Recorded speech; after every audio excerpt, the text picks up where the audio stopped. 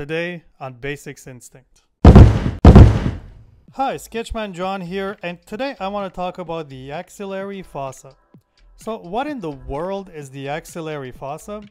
Well, in my opinion, the axillary fossa is a little something that can really bring your character's arms to life. Let me show you. First, let's draw this dude showing off his guns.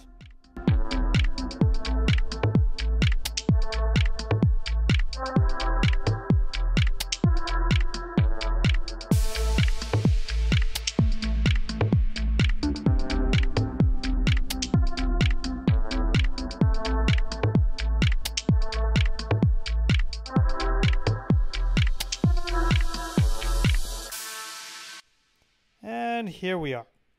Now let me ask you this. Does it look like something's maybe missing specifically around these two spots?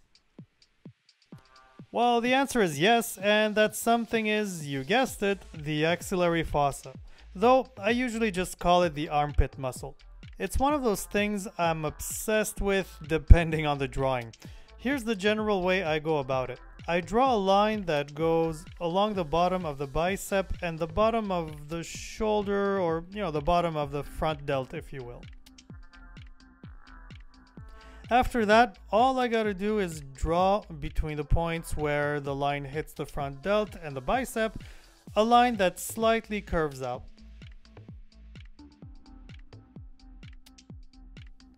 And there you have it. I know it may seem like a trivial detail, but for me this is one of those neat little details that can really give your drawing an extra little oomph. And that about wraps her up.